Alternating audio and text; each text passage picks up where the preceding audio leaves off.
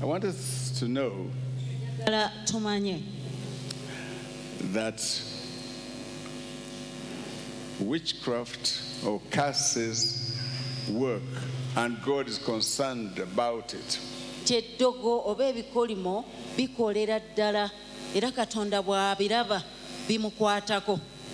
And that's why he said to Abraham, I'll bless you.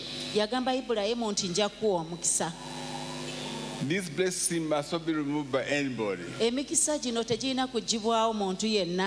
because it's from me. And he said, I'll curse, I'll bless those who bless you. Which means blessing yourself, even in your own right as a believer in God, can bless another person. Amen?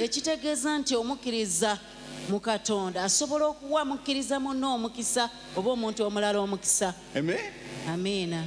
So you also have a blessing you can give, as long as you believe in God. You can bring down a blessing upon a person. And those who are ministers in the word, special appointed to do that, they just speak and it happens to you. So you've come here today, believe me, I will say something, and it happened to you. And because some of you are God's people, I will also be blessed when I bless you. The Bible says, bless those who, I will bless those who bless you, and I'll curse those who curse you. Tell your neighbor, I'll bless those. God will bless those who bless. What I found out in our society and other societies as well is that they're jealous when they see other people having been blessed. They are not happy. So to bless somebody is a job of the Spirit. Amen? Amen? And God pays you for it. Amen? Amen. How many of you understand? He will bless you for that job of blessing some.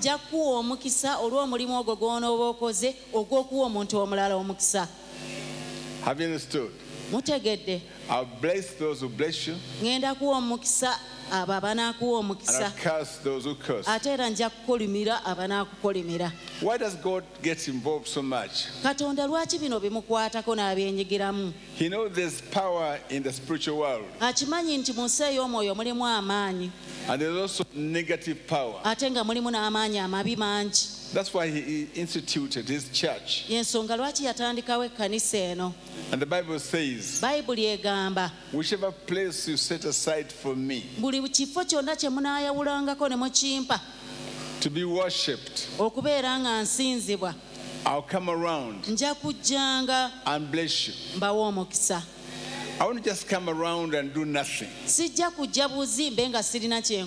I'll come around and say words, and the angels will follow those words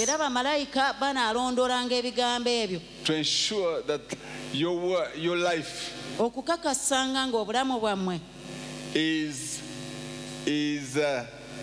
is happy, is good, is comfortable, you're in good health, you have money, and you are married properly, and you're generally happy, you're healthy, you're happy, whatever. There are times when the devil, or maybe some people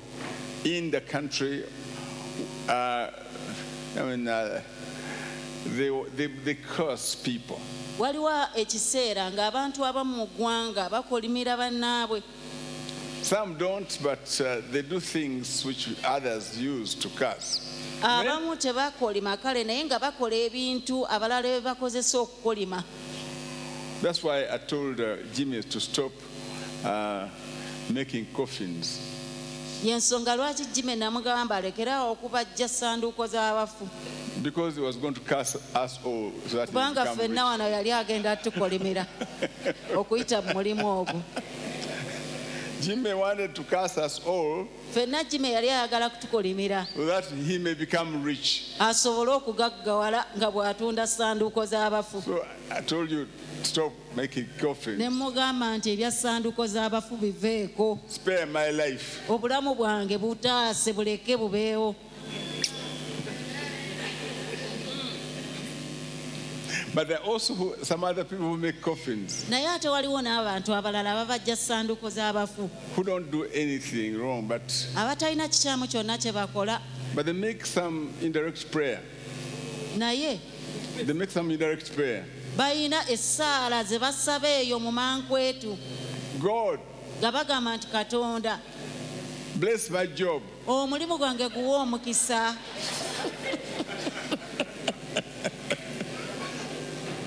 What does that mean? Ekyo kitegeeza ki? Tibeeyongera okufa baffe ng'eno bw'akola.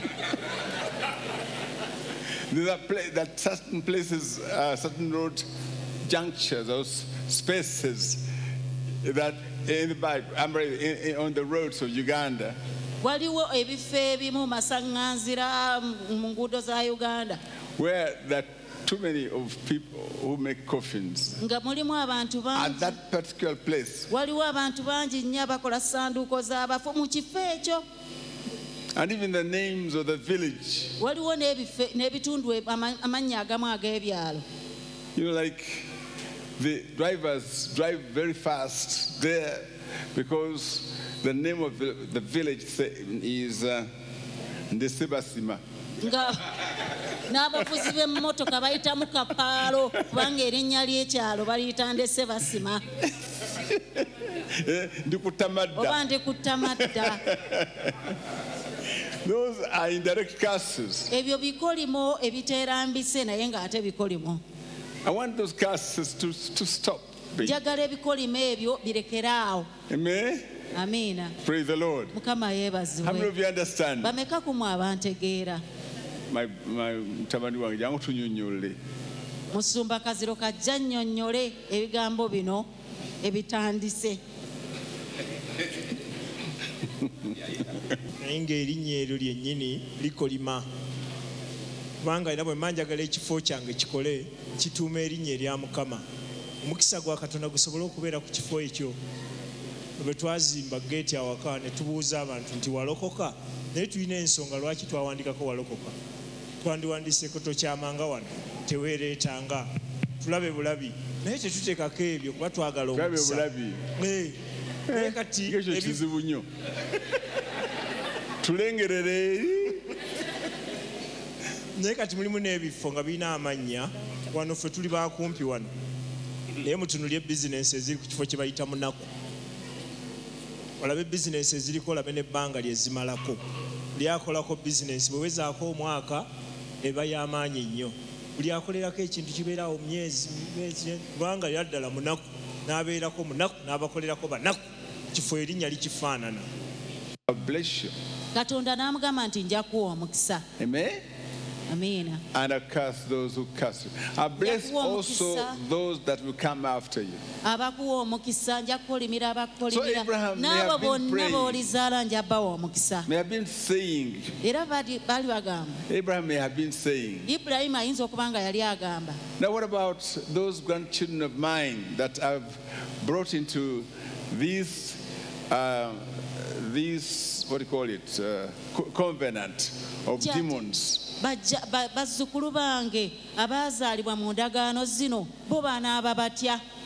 Because if you belong to a clan, kubanga bw'obeera ng'olina ekika ky'ovaamu, you would say, Nedira Kobe, seriously, Kwatako. olayira n'ogamba nti nze neddira kkobe sirirya sirikwatako Abaana n'abazzukulu n'olyoka olayira kuyita batya omuziro ki kulamya n'okulanya abaana n'abazzukulu n'ogamba nti abaana n'abazzukulu omuziro ki kobe. No. Now if you say those words, kati bw'oyogera ebigambo ng'ebyo you involve also your own grandchildren into a curse. ne bazzukulu bo bonna oba obayingizza mu ndagaano ezo mu kikolimo ekyo That's not based on God. ekiteesigamye katonda. Have you understood? Otegedde? And that's why y'ensonga lwaki the Jews now are being hit from time to time. They are suffering non-stop. kati abayudaaya buli kaseera babeera bakubibwa obutalekeraawo Because Pilate asked them, kubanga Piraato yababuuza who is going to be paying for this? I mean, upon whom should this be? Who is going to be accused of this? Me, I am not accusing you of anything. bunaabeera kwani nga tussa omusajja ono nze sirina musango I'm not going to judge you. sigenda kubasalira musango But who shall my judgment go to? naye omusango ogwo gunaabeera kwani. And he said to us, ne boogera ne bagamba nti gube kuffe the judgment of killing Jesus. omusango ogw'okutta Yesu. Let it be upon us Abayudaaya ne bagamba nti leka gube kuffe and our children. n'abaana baffe. Even today, many thousands of years after. ne wetwogerera kakati emyaka nga giyiseewo mingi nnyo 3,000, 2,000, whatever. emyaka giringa 10 oba 2 oba The Jews have never been in peace. Abayudaaya tebafunanga ku mirembe.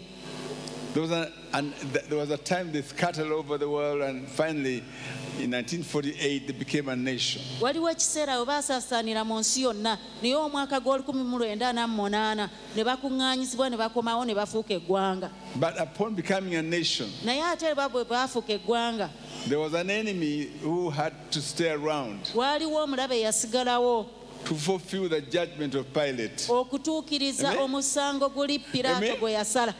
Have you understood? otegedde kye ŋŋamba? The 1948 Palestine Abapalesitayini ey'olukumi had to be there yali eyina okusigalawo as Israel's enemy, nga omulabe wa Isirayiri and Hamas era n'Amaasi and others, whoever, n'abalala n'Hezbollah. all these people. It's very difficult to be in a country like that.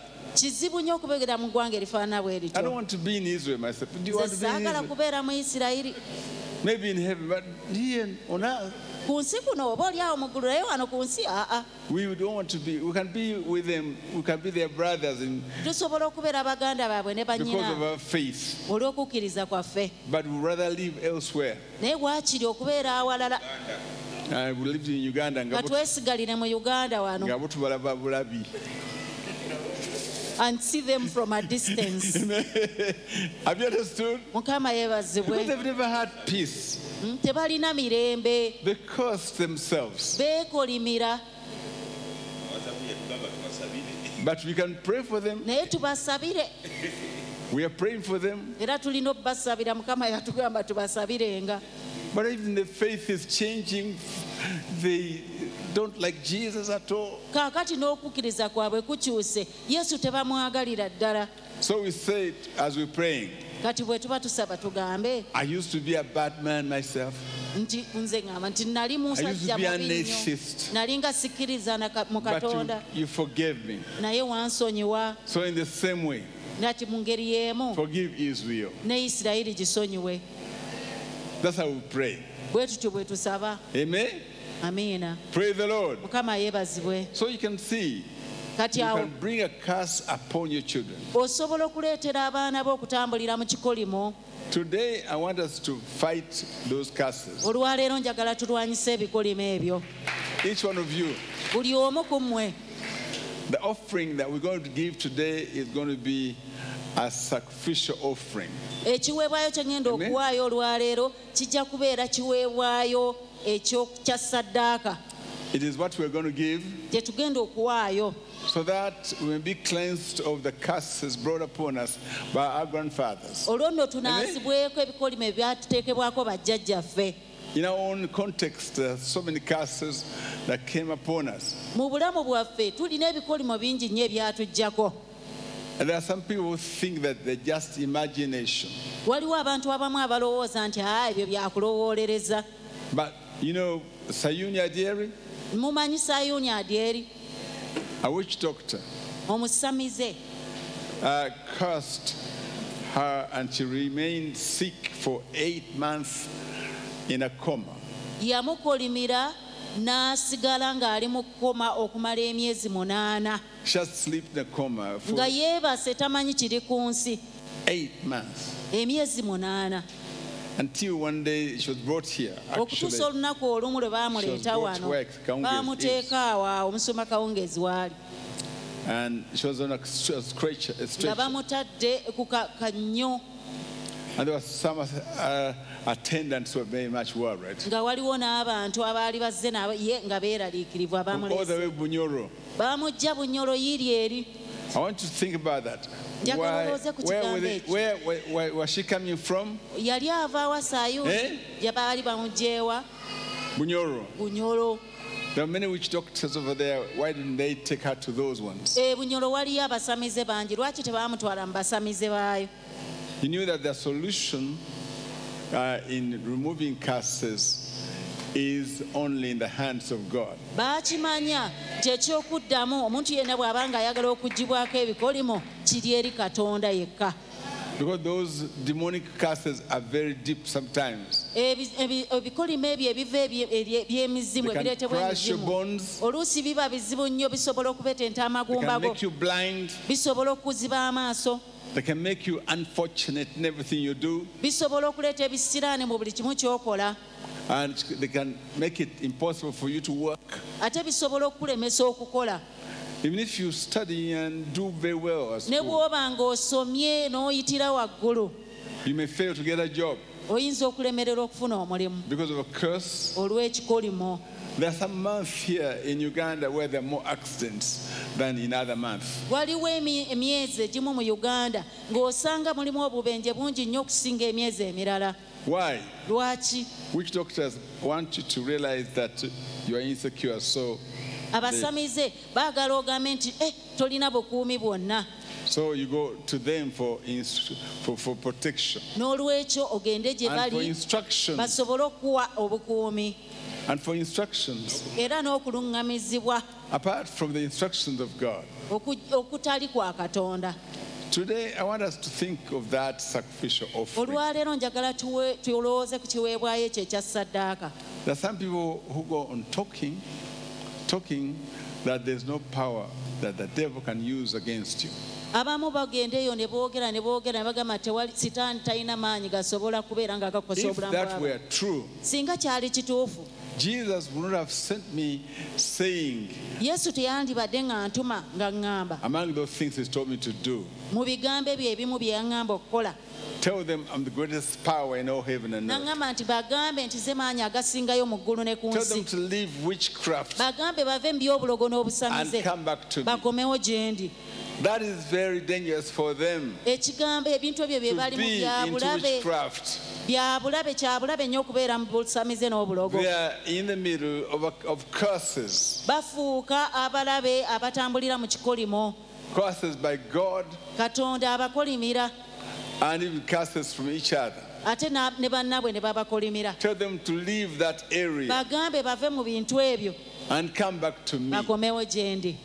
Jesus is the one who will receive you and never be jealous of you. Yesu Amen? ye yekka asobola okukwaniriza Amen. n'atakukwatirwa bujja. He's not jealous of your development. N'okukulaakulana kwo tekumukwasa bujja. He's looking at you as somebody who wants to bless and bless and bless. Naye buli lunaku akutunuulira n'ayagala okuwa omukisa era n'ayagala okwongera n'okwongera n'okwongera. Amen? Amiina. That you may live in health, Osobole okubeera mu bulamu that you may be obulungi happy. ng'oli mulamu, oli musanyufu. So she was brought here, N'olwekyo baamuleeta wano and I Sayuuni. told her, ne mmugamba She couldn't hear me very well, but I told other people around her and they tyagenda asked, kuwona naye abo abalala abaali bamwetoolodde wano ne mbagamba and I said, this one is not like this. nti ono To die, in order to die, okusobola okufa he's here. She's like this, so that the gospel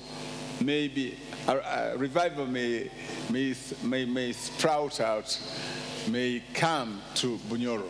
ono tajja kufa ajja kubeera mulamu okudda obujja kusobola okubeera nga kubalukawo era kusaasaana mu Bunyoro From the miracle of her healing. okuva mu kyamagero kino eky'okuwonyezebwa kwe Because I knew certainly it was witchcraft. kubanga mu buli ngeri nali nkimanyidde ddala nti yali mulwadde bw'atyo lwa I ddogo was sent to fight Satan. ate natumibwa kulwanyisibwa sitaani So I kicked that demon out, kati ne mugobamu omuzimu ogwamulimu and she was healed. n'awonyezebwa. Now, to show you that the devil is wrathful, is wrathful. okubalaga nti sitaani alina obusungu. After 6 months and he had that she'd been healed, oluvannyuma lw'emyezi 6 ng'awonyezeddwa he said, I'm going to kill her and heal her. omusamize yagamba nti ŋŋenda kumutta And heal her. nja kumutta oyo eyamuwonyezza Amen. bombi ye neyamuwonyezza. Mukama ffe bazibwe mwena mumanyi obujulizi bwe Bunyoro omukyala gwe bayita Sayuni Adyeri You know very well the testimony about Sayuni Adyeri from Bunyoro. n'engeri Sayuni Adyeri ono baali bamuloga This lady had been bewitched. era eyamuloga And the person that had bewitched her bamuyita Lubyamanengo. was called Lubyamanengo. Ono yali musamize nga bw'akugamba nti nno olwaliro togenda kuzibya He nga was tozibya. such a witch that if he declared that you would not live, Bunyoro yenna nga emumanyi the whole of Bunyoro knew him. nga bamuyita He was called Lubyamanengo. Lubyamanengo. Mu Luganda kitegeeza ki? What does it mean? Omuntu asula naki? It means he that sleeps with Nengo. the leopard. Kaakati n'alyoka amusabi kwega bagenda omuleeta no Sayuni Adyeri So by the time they brought her here, yali ng'akasekeseke enku. she was so thin. Banaye temulabanga ku bintu byaliwo biseera ebyo n'abalwadde ba siriimu ekiseera ekyo babeerangayo batyo oli You nga can't imagine how she was. siriimu ng'akuluma n'ofuuka She was akasekeseke like the AIDS victims of the days. naguno omutwe nga They were also very thin. gukogga ne gufuuka ekikonde. So thin that even the head would grow thin. Nze nagendako okubuulira enjiri wansi awo One time I went to preach the gospel down there mu mwaka in gw'ekinaana 1988. waliwo omusajja gwe nasanga awo There was a man that I found. ng'aguze koffini ng'eri wansi wa kitanda He kye had bought his coffin and he had put it under his bed. n'aŋŋamba naguze dda He n'essanduuku told me that I've already bought my eri coffin. wansi wa kitanda It is kyange. under my bed. Bwe ndabye profesa ng'agamba nti Jimmy mu byokola byonna tobajjanga. So when I saw Professor Jimmy tabajja masanduuku. telling Jimmy not Naye to Jimmy alina amagezi make gonna coffins, agakola entebe zonna ezisingayo obulungi. Jimmy doesn't make coffins, but he makes very beautiful chairs. So Tobeereyo nga toyina ntebe if you nnungi. don't have chairs, Oyo omusajja akola entebe. Jimmy yimirirako. be it the dining or bakulabe. sofa, Jimmy is an Ezakalango experienced carpenter. nzaagala. Oyo asobola okukolera buli kika kya ntebe. He can make for you any type Ne of bw'ogenda wa chair that you president want. n'olabayo entebe ekusanyusizza. Even when you go to the president and see a Gikube ekifaananyi beautiful chair ogimuleetera agenda that you gikolera. admire, just take a photo of it and Mukama give it ffe to him. bazibwe. He will make it for you. Ogwo nno mulimu gwa muntu ate yasoma ebintu ebirala. But however he's educated, he got Naye another kye ŋŋamba, bachelor's twasanga degree. omusajja n'aŋŋamba nti naguze dda n'essanduuko yange. So to continue with my story, the man told me that I've already bought my Ne coffin. mugamba ne tumubulya enjiri ne tumwatuza obulokozi. We preached to him and he Naye confessed olw'okuba Christ. yali yatadde dda okukkiriza mu nkola But since he had already put his faith in action, nga tetulwe kya kumukolera there was nothing we could do for N'alokoka. him. He got saved, era enkeera n'afa. but the next day he Bamuteeka died. mu ssanduuko ye. And he was put in his Naye ne coffin. Sayuni Adyeri yali bw'atyo. But Sayuni Adyeri was also in that kind of Yalinga akasekese situation. k'enku. She was so thin. Bwe baamutuusa wano When she was brought here, profesa n'amusabira. Professor prayed for her. Era omukyalo ono And that lady n'atandika okufuna amaanyi started getting strength. n'asituka. She got up. Biki ebyaddirira? What happened next? You know what happened? manye kyaliwo. Mukama yeewuunyisa. The Lord is so Obubaka ne buddayo interesting. eri ew'omusajja oli The Lubyamanengo. message went back to Rubyamanengo. Bwe bwakomawo ne bugamba nti And ani asumuludde omuntu wange? the man asked, Ani asumuludde omuntu wange? who is it that Banyabo ne has bassebo. healed my person? Tosobola kumanya ku kyalo gy'obeera Ladies abantu and bakuloga. gentlemen, you cannot know Omuntu ayinza okukulaba ng'oli American the Haiti. enemies on your Nga muwala waffe, village. Emilia tulabe. Muwala waffe oyo obulaba. someone can curse you because of your Omuntu height. ayinza okutunuulira bw'ati n'agaba Like this nange. daughter of Yuli ours. n'akukolimira lw'ekyo. And they curse you because of your height. Omuntu ayinza okutunuulira ng'olina simayiro ennungi Someone n'akukolimira can olw'ekyo. see you with a beautiful smile and curse Omuntu you. asobola okukulaba ng'oyambadde oli smart. Someone can see you smart. Kyokka ne kimunyiiza And n'akukolimira. that alone is enough to annoy them and they curse you. N'amugamba nti nno mu nnaku 7. So the man declared that within 7 days, Oyo omusajja Sayuni Adyeri ajja kuba afudde. Sayun Adyeri would be dead. N'oyo omusajja yakusumuludde And yakusabye the ajja kuba pastor that afudde. had prayed for her would also be dead. Obubaka ne babukomyawo eri And the message profesa. was brought back to Professor. N'addamu n'amugamba nti He replied and said, bwe naafa ku lw'omusanvu if I die on the bwe 7th ku day, lw'omunaana naawe bagenda you will kuziika. die on the 8th day and you'll be Mukama buried. afeebazibwe. Praise the Naye Lord. ekyaliwo So what happened ku lunaku olw'omusanvu was very strange because on the 7th day, omuliro ne guva waggulu fire came from heaven ne gwokya omusajja. and burnt the witch Aleluya. doctor. Ate omuliro guno gwewuunyisa. And this fire is so interesting Gwayingira ne makeesi because it even entered ne gwokya ebyobulogo byonna ebyalimu. all the witchcraft that he had in his Ate nga boxes tegwokyeza ngoye. without burning the clothes. Olaba omuliro guno This gwali so fire was intelligent so nti mwalimu strange. ebyobulogo ebyali mu It was masanduuko. so intelligent that it picked out only the Omuliro witchcraft gwayokya in the bya bulogo boxes byokka. and burnt only those. Ate omusajja ono bwe gwamuyitamu And after burning the witch ne doctor, bamutwala ew'omusamize he omulala was taken to another witch. n'agenda ng'akunyuukako ebifi. But all along, Eh, kati parts of gakana his body akatafaali ne were kagwa. falling apart in Kati abantu bagenda nga pieces. bakuŋŋaanya And bitundu bye people nga were gathering his flesh all along. Mukama waffe bazibwe. Praise the Lord. Kwegamba zira kikkiriza ama nuclear bombu gyeri. I believed that nuclear bombs are there. Katonda waffe alina ne nuclear. Our God possesses nuclear bombs as well.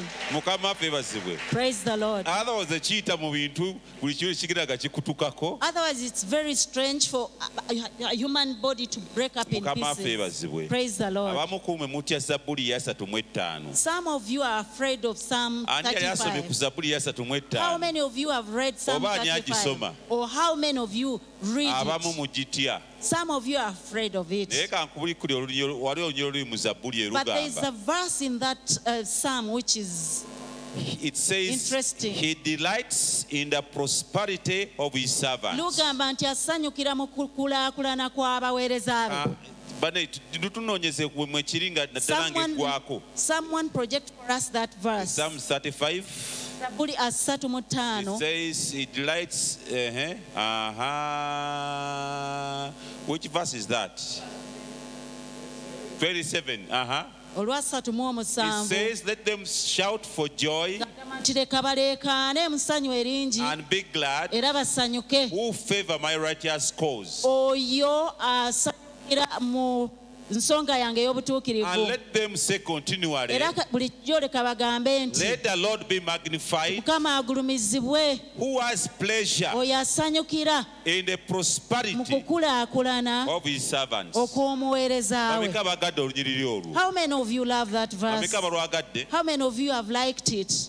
Luli ludda wa? Where is it? Mu Zabbuli ya It's 35. in Psalm 35, Bameka abagitya verse abagikyawa? 25. How many of you don't like that psalm? Bw'oba nno togisomangako, If you have never read that psalm, kitegeeza toyitangako wafunda. it means that you've never been in trouble. Eh? Nuclear weapon tebagikozesangako. Nuclear weapons have never been used, Okuggyako mu Hiroshima ne Nagasaki except in Hiroshima and Nagasaki, bakozesa bomu eyo. where they used that Bakozesa bomb. atomic bomb. They used an atomic bomb. Naye nuclear bomb bagirekewo for existential threat. But the nuclear bomb was spared for okubeerawo ng'etiisa abantu. Kwegamba senga oba otidde nti basobola okukusangulawo. That if you are afraid that any time you can be Ne destroyed. Russia yagamba nti senga bamala ne batya nti bagenda basangulawo. Even Russia was like, if any time someone attempts to destroy us, Basobola okukozesa nuclear. we can use the nuclear bomb. Kaakati waliwo Bayibuli kati tulwanyisa mubiri na The musaayi. Bible says that we don't war against flesh and Saagala blood, ova wano ogende ng'oyitirira banno ebyokulwa amasaza abali but waggulu. against principalities. Kaakati omuliro gwayo ky'omusajja ono So the fire that burnt this man gwali gwa kika bwe kityo. was that kind of fire. Naye ate Katonda yali mutuufu. However, God was right. Waaliwo existential threat. Kubanga waliwo okwerinda Okugamba nti senga profesa yali asanguseewo. nti if professor had been killed, Kitegeeza n'ekkanisa yali egenda it means kusangukawo. that even the church was going to perish. Katonda n'akwata ku bizitowa. But the Lord Mukama waffe got some of yeebazibwe. his weapons. Katonda akwagala nnyo nti waliba wayagala God okusiimuulawo. loves you so Katonda much asobola okukwata ku bizi. that if there is anyone that Oh, wants to that's destroy you, he will come up with the weapons to destroy Katonda them. asobola okukwata ku bizitowa. God can Nga bye yakwatako. Omukyala ono use n'akkakkana. the weapons that he Omusajja used n'akkakkana. Ku Bayibuli to egamba protect Sayuni. nti ebyokulwanyisa by'entalo The zaffe Bible says that the weapons of our warfare si bya mubiri are not carnal, naye by'amaanyi mu but they are Katonda. strong in the Lord. Bannange ebikolimo bya nnamaddala Even curses are real. ate biri real. Gye biri bya Era olaba nti ddala. ku lunaku Katonda lwe yayita Ibulayimu That's why even the day God called Ibrahim, yakikoonako he talked n'awa about it. omukisa bakuwa He omukisa told him that I'll bless those that bless you n'akolimira and abakola I'll ki curse those that curse you. ago amaanyi gatambulira wamu. Those two, God, either together. oweebwa omukisa you're either blessed oba okolimirwa. or cursed. Naye Mukama n'amugamba nti anakkolimira But the Lord told him nange that I'll n'amukolimira. curse those that Anaakuwa curse you omukisa and I'll bless. ate omukisa gwe those that bless gukolawo you. enjawulo. And it is the blessing that brings about a difference. Esawo Esau teyaweebwa mukisa. was not blessed. Yakobo Jacob yaweebwa omukisa. was blessed. Naye Katonda n'agamba bw'ati, But this is what the Lord said. Jacob have I blessed, Nti Yakobo muwadde omukisa, Esau have I hated. naye Isawo Kyokka olwaleero mukyayi. Katonda yandibadde Katonda wa Ibulayimu, So that's why today we would say is the God of Abraham, Katonda wa Isaaka, God of Isaac, Katonda wa Esawo. and God of Okusinziira Esau. ku mateeka ga Bayibuli, Because of the laws kubanga ekiggulanda kibeera kya Mukama. in the Bible, because every firstborn belongs to the Lord. Naye olw'omukisa, But because of the blessing, omukisa gwafuula ekiggalanda the okubeera blessing made ekiggulanda mu the mukisa last gwa born Katonda. the firstborn. Haleluya. N'olwekyo omukisa gukola amakulu So aga the nnamaddala. blessing can bring about a difference, Naawe a real bw'oba nguwadde omuntu omukisa. difference in your life. So if you bless someone, Kibaawo.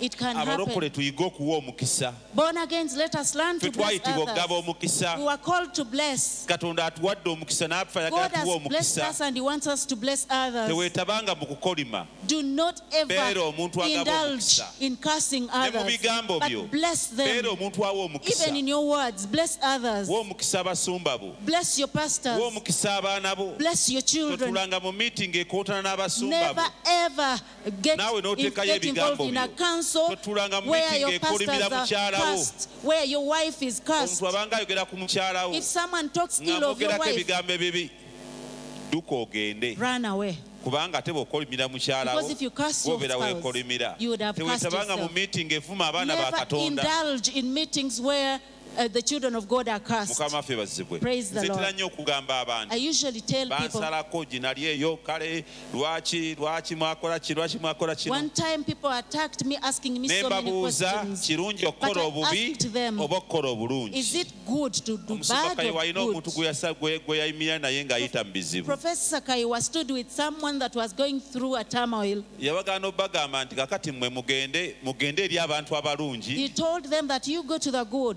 nze ababi mubandekere. and leave the bad to me. Kubanga ye amanyi nti bw'ana basabira Because omukisa he knows that when he n'abakwata blesses bulungi them and olunaku handles lw'enkya them bagenda well, kubeera banjawulo. tomorrow they will be very Mukama waffe different. bazibwe. Kubanga omukisa gusobola okutransforminga omuntu A omubi blessing can transform a bad person olunaku olw'enkya tomorrow n'abeera muntu mulala. and they become a good person.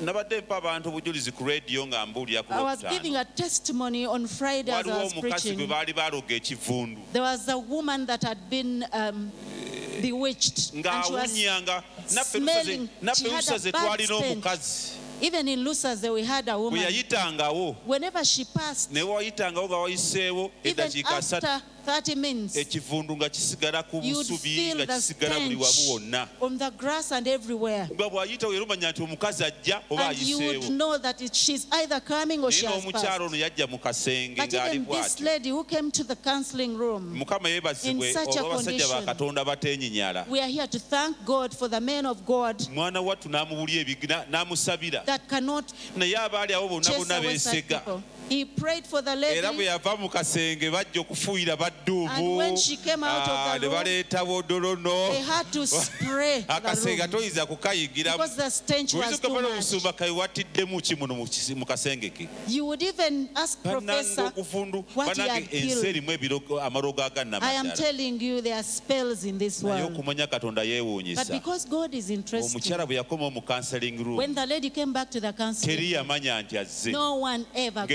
ng'ekikolimo know Mukama that she had yakijjawo. come back because the curse had been Hallelujah. removed. ate ebyo bibadde ku bantu bangi nnyo And this has happened to so many bibadde ku people. bantu bangi nnyo It nnyo has nnyo nnyo happened to so abantu gwe many balina people. obujulizi People have testimonies. okitegeera naye bwe yajja n'amuwa omukisa mukama akuwa omukisa oli wa But ddembe when she came, Professor kitegee nti blessed omuntu alina her. omukisa bw'akusabira omukisa If a person that is blessed blesses obeera you, wa mukisa you'll be ate oluusi blessed teyeetagana indeed. kuleekaana And nnyo sometimes they don't even need to scream. akusabira busabize mukisa They just pray for your mukama akuwa blessing. omukisa nga kibaawo God bless ono you, omukazi and naye it n'abeera nga happens. takyawunya ng'alinga So abantu this abalala lady no longer had that n'olwekyo stench. tutwale obubaka buno siriyasire Let us take this message ate bwe seriously. tuba nga tusaba And if we are praying, beera siriyasi okulwana we should be serious. We osobola should okulaba get embeera into, egenda eukalinga egenda ekomawo egenda we ekomawo should fight. There are sometimes you see a Oh. tendency ogwo si mulimu gwa katonda that is common in your waffe life. yatugamba agenda tuyimusa okuva mu kitiibwa That is not paka the muki work of God because the Lord promises that He will raise us Yatusuubiza from obulamu glory to glory. obw'omuyiika. He promised us life and life in abundance. weebuuze lwaki obulamu obw'omuyiika tebubeerawo So just begin to wonder why you are awo not wabeero kye enjoying bayita abundant speed life. governor Awo baleka waliwo amanyi speed governor kitegeeza ekiteeka speed governor kwegamba speed governor ekiteeka ekikondo ku tunyonyogondera bulamu. avuga baasi tubuulire speed governor Ajja kitegeeza atubuulira ebikondo bino ebiziyiza emmotoka okutambula sipiidi. waliwo akantu ke bateeka mu mmotoka ne babaako sipiidi mwe bagisibira kati ng'e uganda batera zisibira mu 80 nga sipiidi esembayo ng'oyinza okuba ng'oyagala kuvuga 100 naye emmotoka bwe baa mu sipiidi gavana bwetuuka mu sipiidi 80 ng'omuliro guvaawo awo ne bw'olinnya bwoti tewabaawo omuliro kati bw'oyagala okufuga emmotoka eyiyo ng'oyagala evugenga mu sipiidi 6 oteeka mu sipiidi gavana ne bagisibira mu sipiidi 6 oli ne bw'ayagala okuvuga 62 tesobola kutuukayo kubanga ebaamu gavana kati n'obulamu musumba kawungezi atugamba busobola okubaako sipiidi gavana gwe nga ne bw'okola bw'otuuka mu 5 mwe baakusibira ng'akaliro kavaawo bw'otuuka mu 49 ng'akaliro kaddawo bw'otuuka mu 5 nga kavaawo bannange okiwulidde sitaani amanyi okujja mpolampola So the kawolawola devil can come slowly n'agenda atuteekamu ka speed governor and put speed governors in our nga ne lives. bweyagala okufuutuka otya emisinde Even when you want to run very fast, nze buli krismasi you nalwalanga cannot. Personally, I used to fall sick every buli Christmas. nalyanga emmere n'enzikuta Whenever I ate and got satisfied, nga ndwala era I would namanya buli fall sick. krismasi ngenda kulwala and I knew it. nga nkyali muto bu krismasi nga ndwala When I was still young, I would fall sick nga every bwe mbeera Christmas. excited ennyo ne mbeera nga nsanyuse Whenever I got excited, eyo yali speed governor that was my speed governor. zinalina okulwala buli wiiki I had to fall sick every week, era manyi omugongo bwe guwooma and I know how kubanga bantwalanga mu ddwaliro the back of the mother ate is. bampisanga wano Because my mother used to take me to waliwo hospital. eddwaliro lyabeeranga mu kisenyi There was, and I think it is still there. There's a hospital in Tisani. So my mother would put me on her back and take me to hospital during a men's regime. But one thing I remember about that regime is that we never met any chikos, any muyaye. But every week I was falling sick. So that was the speed governor in my life. It is very bad for you. You need to search your life and find out where the speed governors are. And if you discover those speed governors, wage war. Because that is the reason why Jesus Christ appeared. Hallelujah. So that he can destroy all the works of the devil. That is why we got saved. And that is why we have the men of God around us.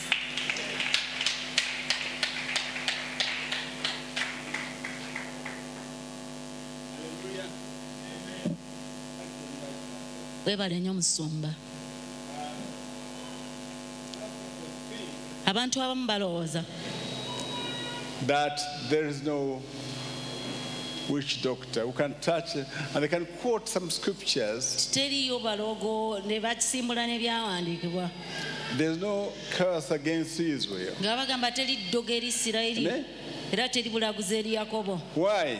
Lwaki? It's not because an Israeli or locally cannot be cursed, si lwakuba nti Omuyisirayiri tasobola kukolimirwa, but because the Lord has established a solution. naye kiri lwakuba nti Katonda yazuula ekyokuddamu. Amen? That we can pay our sacrificial offering. bwe tuwaayo ekiweebwayo kyaffe And I will ekyasaddaaka. explain that in a moment. Ekyo ngenda kinnyonnyola amangu nnyo. Or tithes and offerings. Oba bwe tuleetemu eby'ekkumi byaffe n'ebiweebwayo. God does not say He is cursing you if you don't do that, Katonda tasobola kugamba nti akukolimira ku lw'ekyo. but you're exposed to a curse if you don't tithe. naye Amen? bw'obanga towadde kimu kya kkumi, Amen? obulamu bwo oba obuwaddeyo eri ekikolimo. Because the curses are all around and there's so many. Kubanga ebikolimo bitwetoolodde bingi nnyo ate. But if you don't tithe, Kati bw'otowaayo kimu kya kkumi, it's an exposure to curses around. oba weetadde oba weeyambudde eri ebikolimo ebyetoolodde. We pay tithes and offerings, Tuwaayo ebimu eby'ekkumi n'ebiweebwayo. and also other types of seeds and whatever, Ate n'ensigo ez'ebika ebirala. so that there may be protection Tusobole okubeera nga tukuumibwa against the powers of Satan. okuva Amen? mu maanyi ga Sitaani. Amen? Amiina. Amen? Amen. So let me just tell you, Kati kambabuuli. now that girl, they gave us 7 days Musamize yatuwa ennaku 7 to kill us. nze ne Sayuni okubanga And tuli. Sayun, the witch doctor knew very well in his heart Omusamize yali akimanyidde ddala bulungi mu mutima gwe that he had a negative power in himself nti alina amaanyi amabi to kill people. agasobola okutta abantu. There's some people around you Waliwo abantu abakwetoolodde who know abamanyi that they have a negative power nti balina amaanyi amabi, balina eddogo that can destroy you. erisobola okusaanyaawo. Because the devil came, Kubanga Sitaani yajja but to steal, kill, okubba, okutta and destroy. n'okuzikiriza. He doesn't have to come out physically and kill you, Teyeetaaga kujja mu buntu nti ayambadde omubiri but he akutte, destroys you spiritually. naye asobola okukuzikiriza mu mwoyo. He can kill you spiritually, Asobola okutta mu mwoyo, and he can bring physical danger to you ate physically. asobola n'okukuleetera obulabe ku mubiri gwo. Amen? Amiina. You see, now, for example, even God can do it. Ne Katonda asobola okukikola. Because I think the Lord asked me recently and about Ukraine. Gye buvuddeko Mukama yambuuza ku bikwata ku For a long Ukraine. time, I did not have any answer. Okumala ebbanga ddere ne mba nga sirina kyakuddamu. Until they asked me on television about it. Okutuusa lwe bambuuza ku katerefayina ku bikwata ku. Then I told them Ne mbagamba that America is trying to spread homosexuality. Nti America esaasanya ebisiyaga. The Lord won't allow it to happen. Mukama tajja kikkiriza kubaawo. Yesterday I was in a big meeting Jjo nabadde mu lukuŋŋaana olunene ennyo at Fidodido ku Fidodido. of many pastors and leaders, Wabadde abasumba bangi n'abakulembeze. and I told them Ne mbagamba that if you don't receive power, because they invited me that they may get an impartation. bampise ngende mbasabire bafune amaanyi. There are very many. There are very many. Babadde bangi nnyo. And I told them, if you don't get an impartation, Ne mbagamba bwe mutafuna maanyi witch doctors will kill you. abasamize bajja batta. Your brothers and sisters will kill you. Baganda bammwe ne bannyina mwe bajja batta. Because there are things that their father left behind. Kubanga waliwo ebyokoola bajjajjaabwe bye baabalekera. And some of you suffer more when your parents are dead than when they are there. Abamu ku mmwe mubonaabona nnyo bazadde bammwe nga bafudde okusinga ne bwe babeera abalamu. Because some of your brothers go out into witchcraft Kubanga abamu ku baganda bammwe bagenda ne batandika okwenyigira mu by'obulogo and try to kill you. ne bagezaako okubatta. I was in a place somewhere in a relative's home where Nina ekifo gye nnali mu maka g'owooluganda. my aunt had died. Senga wange yali afudde. But Dr. C and I, the one that had written a will, and it was in our hand. Naye Dr. Syria nange omugenzi oyo yali awandiisa ekiraamo nga ffe tukirina. And we wrote it together with her Ne tugenda fembi. before she died. Ekiraamo ekyo tewakisigaza nga tannafa. Now, while the body was still in the sitting room, Naye omulambo nga gukyali mu ddiiro. one of my cousins Omu ku bakizibwe baffe took me aside n'anziza wabbali. and said to me that she was going to build a church in that place. N'aŋŋamba nti agenda kuzimba ekkanisa mu kifo ekyo. And I said, how are you going to build it? Ne mubuuza onoogizimba otya? You know, all my brothers N'aŋŋamba abaganda bange bonna and sisters ne bannyinaze will die, bajja kufa bonna. and I remain here alone Nsigalewo nzekka wano in charge of this property. nga nze nannyini bintu bino byonna, obugagga buno, amataka gano gonna. That surprised me so much. Kyanneewuunyisa ne ŋŋamba banaafa batya omulundi ogumu. Here is somebody who grew up, the same home with me. Otte munno gwe mwakula naye mu maka ge gamu. You want all these ones to die now? Abantu bonna oyagala bafe. She did not know that I had the will. Naye yali tamanyi nti nze nnina ekiraamo. She didn't know. Yali takimanyi. I didn't tell her anything about what she said. I didn't respond. Nze saafaayo ku bigambo bye yayogera. But my mind told me she's a bad girl. Naye mu birowoozo byange nategeera nti muntu mubi There's nnyo. some bad people all around you. Waliwo abantu ababi abakwetoolodde ggwe. So bad that they want the whole family to die so that they may take this and that from Babi them. nnyo nti baagala famire yammwe yonna efe bababbeko buli kimu bakitwale. That's why I hate tribes. Y'ensonga lwaki nze Being a tribalist. nkyawa nnyo amawanga. Tribal leaders want other people to be suppressed so that they may be the only ones in the world. Abakulembeze b'amawanga In charge baagala of abantu yes. batulugunyizibwe bonna babeere nga be bafuga mu nsi. The white people are doing that too. It's like witchcraft, thinking that way, that African people must die so that we take over everything. Kiringa nga bw'olaba eddogo bwe balowooza bannagwa amawanga gannaggwa dda nti abaddugavu bonna bafe olwo olukalu lwa Afirika be baba bebeera bannyinirwo. You understand? Mutegeera kye ŋŋamba? Even in this country, our brothers and sisters, Ne mu ggwanga lino baganda baffe ne bannyinaffe you see them conducting services obalaba nga bali mu saabiisi and then cursing church after church. ne balyoka batandika okukolimira kkanisa ku kkanisa. They want to remain alone in the Bubaagala country. basigalewo bokka nga be balokole. The only ones. Nga be bokka abasigaddewo. Abalina ekkanisa ndowooza banaasobeera n'ekkanisa ebuna wonna mu Uganda. Maybe they're the ones who cursed me and I went to meet Jesus. Oba oli awo be bankolimira ne nsooka ngenda beerako ne Yesu ekiseera ekitonotono. And then he said to me, Wamakayi wagenda obuulire Naye oluvannyuma n'aŋŋamba Wamakayi wagenda obuulire enjiri. Have you understood? Mutegedde. They are everywhere. You got enemies everywhere. Bali buli wamu oyina abalabe buli wamu. So, what do they do? What do they do? Bakola ki? You see, they want to destroy you. Baagala kuzikiriza gwe. And we would have died under the curse of that witch doctor. Can you imagine, for doing a good job for Sayun, I was cursed. I was cursed because I had prayed for her and she got healed.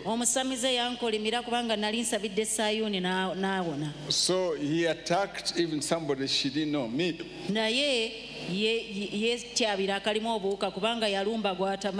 So in 7 days he said I was going to die.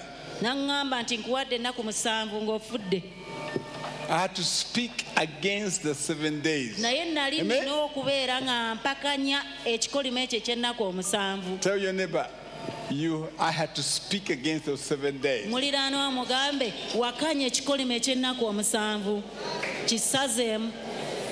Amen? Amen. Praise the Lord. I had to speak against the 7 days. Maybe for you it was 3 days. Maybe for you it was a curse. In 1 year you will be dead. Or in 1 month. I want you to say now, I've got a word to destroy the curse of 7 days. Even for more, you can't say those words of yours. Your experience, a shout and say,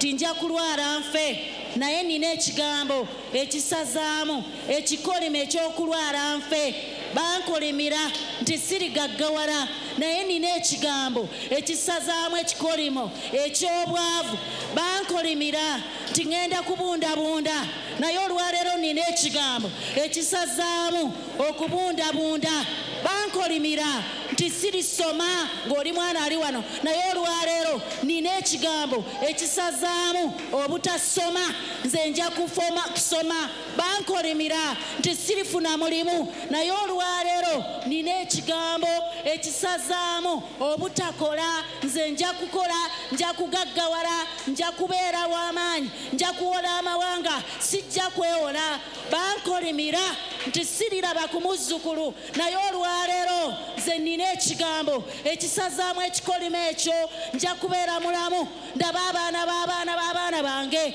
buli omu yatula bankolimira okuwunya ekivundu naye olwaleero nina ekigambo ekisazaamu ekivundu kubanga Yesu yajja n'annaaza n'omusaayi gwe kati mpunya kawoowo. Hallelujah. Hallelujah. Amen.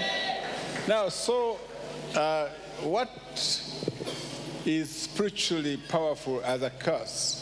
Kati mu by'omwoyo ekirina amaanyi nga ekikolimo needs your fight in a spiritual way that is backed up by something physical. Kiba kikwetaagisa okulwana mu ngeri ey'amaanyi ennyo mu mwoyo naye ate nga ne mu mubiri olina ekintu ekikuyamba. Have you understood? Otegedde kye ŋŋamba? And that thing is called a sacrifice. Ekintu ekyo mu mubiri kiyitibwa ssaddaaka. And Abraham understood it by sacrificing his son. Ibulayimu yakitegeera kubanga yawaayo omwana we. What a sacrifice involves, essaddaaka eno kye yeetaagisa, you endure the loss of something. Write down. You endure the loss of something. Nti obeera ng'ogumiikiriza okufiirwa ekintu ekimu ekirungi. Tell your neighbor that. Muliraanwa kye mugambe nti ssaddaaka kitegeeza nti weewaayo n'ofiirwa ekintu ekirungi. And that's what Jesus did also. Ne Yesu bw'atyo kye yatukolera ekyo. God Katonda sacrificed the comfort of his son in heaven. Yasaddaaka obulamu obulungi mutabani we bwe yalimu mu ggulu. He endured the pain of his son.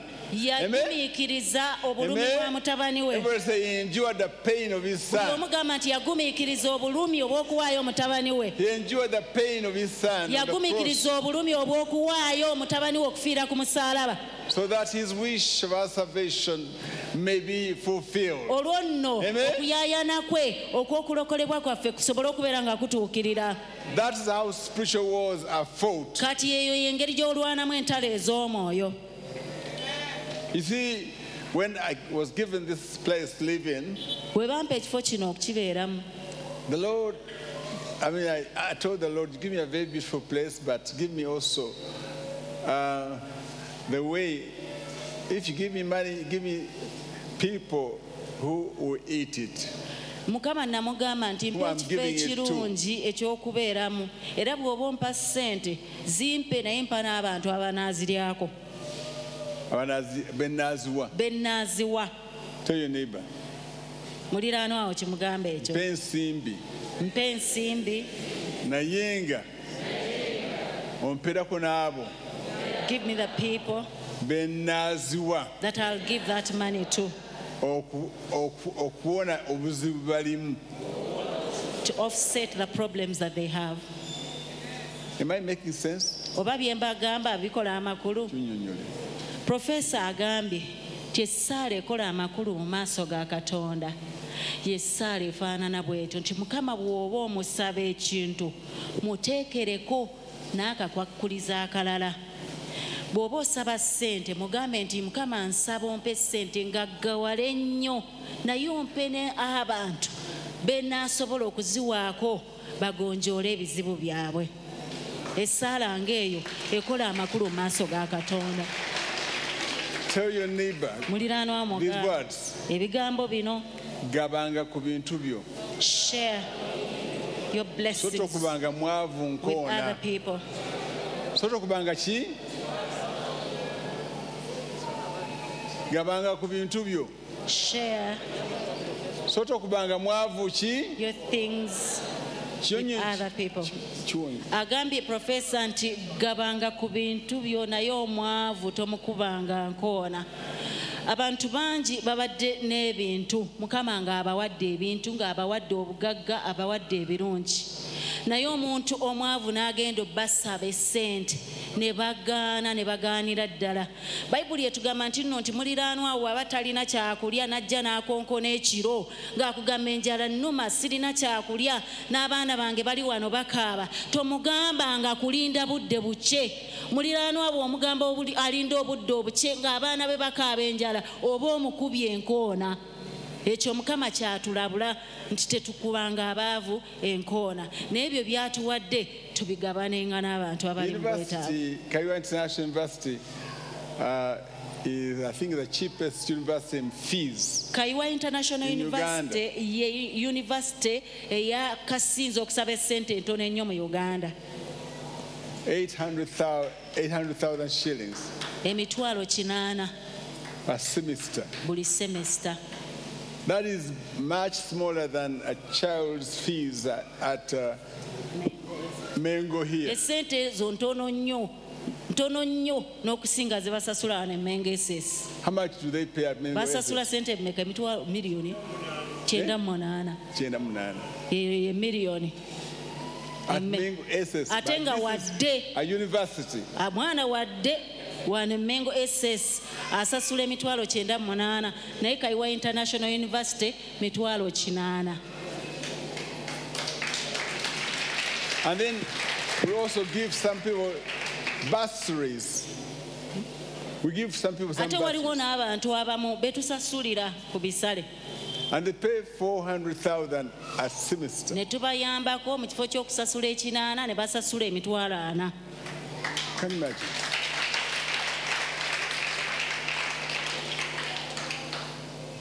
Where's Kawesa? Kawesa aliwa. Bombi we Where is bali awo. Jemima? Where is Jemima aliwa. Can you stand up? Where Jemima? She's a very educated woman with a bachelor's degree. In accounting. But I gave her a free bursary. She didn't pay anything all the 3 years. I had to endure sacrificing for the poor. Amen? Now,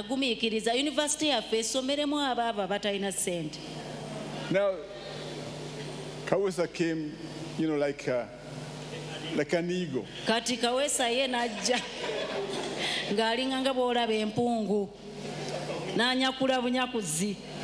And took my most well-baked piece of meat.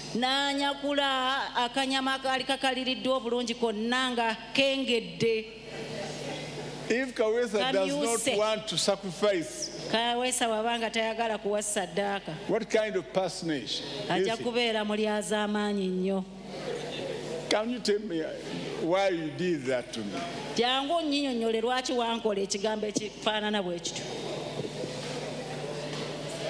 Kawesa, I look at him every day.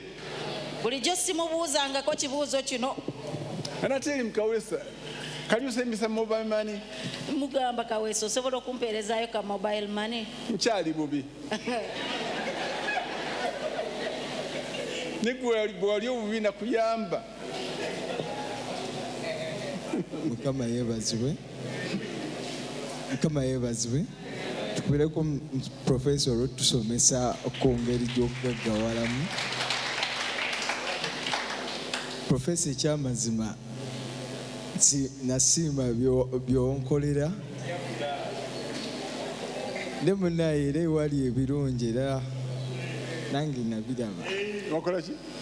Ekirungi nakiraba ekyali ekirungi okirina kyasomera bwereere. So nebaza Mukama nti during the time when I ntandise okulaba Jemima, by then we were just friends, and later we started dating. Asobola okujjana negattako nga watse. Yango tubulire. So nebaza Mukama nti when I was still just a friend to her, yangamba nti ayagala kuddayo asome. So netulaba Makerere University nga it is high, netulaba Ndeje University era nga nayo sente ziri waggulu. That's surprising. In that very year, Professor, that's when we are at Andise University. So nemu nemugamba, no, you can continue with further education. Go genda Kayiwa International University. Nemugamba ekirungi nekirala, it is affiliated to. You know how much I pay to the Chancellor? I pay every month 25 million. Chancellor musasula milioni 25 buli mwezi. I know other chancellors are paid the same way in the country. Ngaba chancellor abalala basenkulu abalala mu ggwanga. Vice chancellor. Omumyuka wa senkulu wa university asasulwa milioni 25. Who paid for you? Gwani yakusasulira. All the teachers are going to be paid money. Abasomesa bonna balina okusasulwa essente. And then I tell you people, munyambeko mugamba nekaabya. Yekaabya. Lwaki tabireka?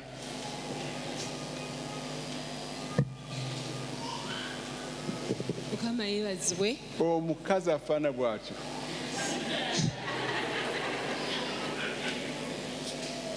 Mukama yebazibwe. Mukama yebazibwe. Nebaza Mukama kubanga I graduated from Kayiwa International University. Actually, the pioneer ku kintu. By that time, actually, we are the best man oba nkinyonyola Inter University yali yakatandika nga erina vibe, Yes, nga seegomba Makerere zammwe, nga seegomba Ndeje zammwe. Okay. Nandyagadde ogendayo naye nebaza Mukama nti yampa chance ate ku university esinga gye mutannategeera nti nnungi naye mukama ajja babikulira kubanga ebyomwoyo byabo abamanyi ebyomwoyo. Mukama yeebazibwe. Of course I prayed to God and he gave me that way. Mukama yeebazibwe. University nempa bursary. Yes, we used to pay some money, of course, functional fees, muzimanyi, nebirala awo naye nebaza mukama. I was given an opportunity and I did BBA, specialized in finance and accounting. Yes, kama abawo omukisa.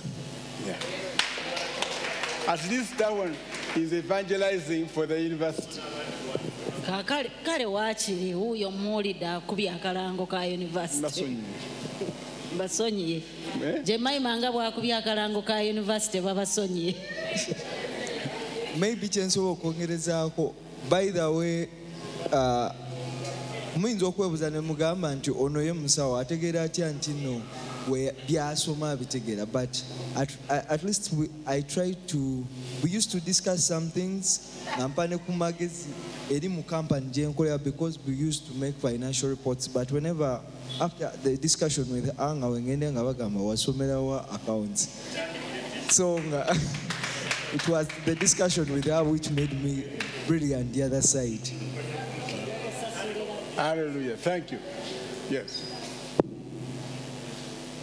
Kama yebazibwe okwongerezaako, kama yebazibwe Professor kyatugamba nkyatuwa omukisa naye tumulyako. Let's do something. Let's advertise the university. Put it in your emotional heart. This man has served God. Kati kyava jjeyo gye Maima ng'alaga, he stands with the poor, but not the poor, with a heart of what? Of a generous person. Now let's stand with him. You could do something on online, abantu mutambula, but stand with him in heart. Temumwerabira. Hallelujah. Kama bawo omukisa. I want to give this to Mrs. Kamia. Zino nziwadde mukyala Kamya.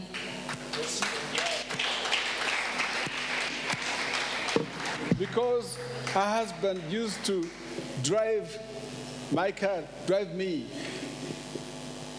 even when he was sick. Yanvuganga mu mmotoka ne bwe yali nga mulwadde. I cannot forget. Sisobola kwerabira. So I have to do it in public. Esente nzimuwadde mwenna mulaba okumusiima. Amen. But if you give 10,000 shillings, have you really paid? Naye bw'ogaba emitwalo gumu ddala oba ogabye. Ogabye. Kisinziira ku z'olina oba oli awo. When I've got to pay a chancellor 25 million. Nina okusasula omumyuka wa ssenkulu wa university. And the same way with other universities. N'abasomesa n'abantu abakozi abalala. You know what I'm going through? Mumanyi kye mpita mu mmwe. And then you want me to be here every day counseling you. Naye buli lunaku mwagala kujja mbasabire, buli lunaku counseling. Hallelujah. Amen. Praise the Lord. Mukama yeebazibwe. So, a sacrifice is very important. Saddaaka kintu kikulu nnyo. You should write this word down for yourself. Ebigambo bino mubyewandiikire. Let me tell you the reason. Kambabuulire ensonga. Some of the reasons why I sacrifice and give what I have to God. Emu ku nsonga lwaki tulina okuwaayo saddaaka eri Katonda. Either some men who didn't get saved. Eri nti some men who didn't get saved. Waliwo abantu abamu abataalokoka. I've got to pay a lot of school fees because they've got many wives and many children. Balina okusasula. And they almost die. Many doctors, friends of mine, professors are dying because there's too much to pay in fees to the different women that they have. Baagala kufa bufi kubanga balina okusasula school fees nyingi olw'abaana abangi be bazadde ate n'abakyala abangi be balina. And some have got to spend a lot of money in drinking. Ate abamu ku bo sente bazisaasaanyiza mu kunywa mwenge. And smoking. Na kunywa sigala. But Jesus set me free from all that. Naye Yesu nze yansumulula okuva mu ebyo byonna. My children are all educated now. Abaana bange kati bonna basoma. But there are no children elsewhere. Sirina baana balala be nina kusasulira. How many of you have got other wives that you got to pay the children for? Bameka kumwe abalina abakyala abalala nga mulina okusasulira abaana baabwe fees. Oh, how many of you have husbands like that? Oba kumwe abali wano bameka nga mulina abaami abafaanana bwe batyo. They are now paying, after paying for 10 children in this family, they pay for 8 ones there. Oluvannyuma lw'abaana 10 abali mu maka gano ne basasula n'ez'abalala 8 abali mu maka amalala n'ez'abalala bwe batyo. So when Jesus saves you, kati Yesu bw'akulokola, he has paid for you. Aba akusasulidde. The money you have spent in drink, the money you have spent in drink esente zewandibadde osaasaanyiza mu kunywa omwenge and smoking and whatever, n'okufuuweeta sigala, now he has paid for you kati aba azikusasulidde by calling you to be saved. okuyita mu kukuyita ojje gy'ali olokoke. Can you tell somebody that? Muliraano wawo kimugambe ekyo ti munnange twebaze Yesu. Esente ze twandibadde tusaasaanyiza mu mwenge Yesu yazitusasulira ne tudda gy'ali, kati tuli balokole. That is one Ekyo kye kisooka, of the things of sacrifice. kye kimu ku ssaddaaka. One of the things in the sacrifice of Jesus. Ekyo kye kimu ku bintu ebiri mu ssaddaaka ya Yesu Kristo. Amen. So to sacrifice Kati okuwaayo ssaddaaka is to endure the loss of something. kwe kubeera nga ogumiikiriza okufiirwa kw'oba olina okuyitamu. The devil has lost Sitaani yafiirwa. that money you have spent on Sente ezo those ze kids. wandibadde osaasaanyiza mu mwenge. It was too late for Kaziro. He came after some of those women that had kids, not so. Too late, or is this true? Do you have other children? Olinayo abaana abalala mu None. Can you stand up and dance for us? yimuka otuzindiremu oba tolinayo baana balala For Jesus, bosasulira fees. toba munange nnyo, Zinira Yesu. olaba, toba munange nnyo,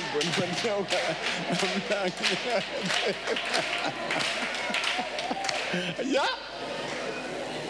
All of us must praise God, Ffenna tulina okutendereza Katonda for elsewhere would have spent money, kubanga eyo gye twali eyo twandibadde tusaasaanyizaayo sente nnyingi.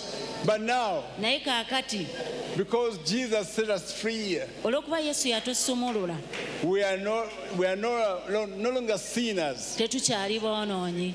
What sin means, Ekibi kye kitegeeza you pay expensively. kiri nti osaasaanya sente nnyingi, You also commit crimes and go to prison. ozza n'emisango ne bakusiba mu makomera. And then your family has to be impoverished trying to take you out of prison. Famire n'eryoka Amen. etawaana okunoonya sente bakugye mu kukomera. All these things. Ebintu bino byonna. So I'm asking Pastor Sam to dance for us. Kati kansabe n'omusumba Saamu atuziniremu.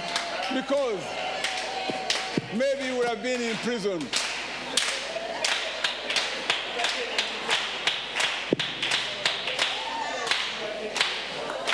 Azze wano abalagireko bwereere. Yeah.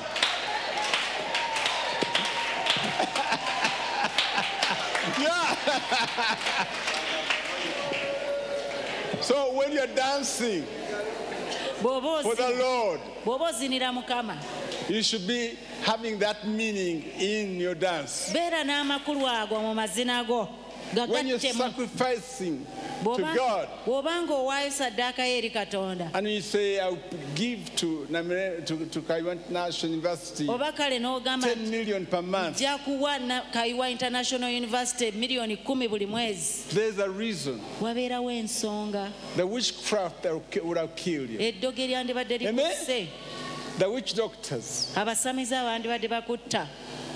You see, she was very ill and the doctors said she was going to die. She had clots everywhere in the major organs of her body. Can you stand up? And such a woman would have Ono died. yali agenda kufa, yalina omusaayi ogwetukuse mu mawo gwe n'ebifo ebirala mu mubiri gwe. Amen? But She called me at night. naye yankubira essimu ekiro She knows that I have God's unction on me. ng'akimanyi nti nze nina amafuta ga Katonda mu mulamu wange. She sent me when she was in a very terrible condition. Bwe yali mu mbeera enzibu ennyo, That message. yampeereza obubaka obwo. And I sent her a smiling picture of me. Ne muweereza peesi yange ng'emwenya. And all the clothes disappeared. Omusaayi gwonna ogwali gwetukuse So that's for us gusaanuuka, naye kaatuziniremu. That's for, because your life is from God. That's the Oba real nzina type. gafaanana gatya. That's not enough. Where is Kaziro? Musumba Kaziro olaze wajangu oyigirize Kansiima amazina. Okay, dance together because she cannot Muzine dance. babiri kale. Dance together. Oba muzina Kinyarwanda oba muzina kiki muzine. You understand the meaning of worship?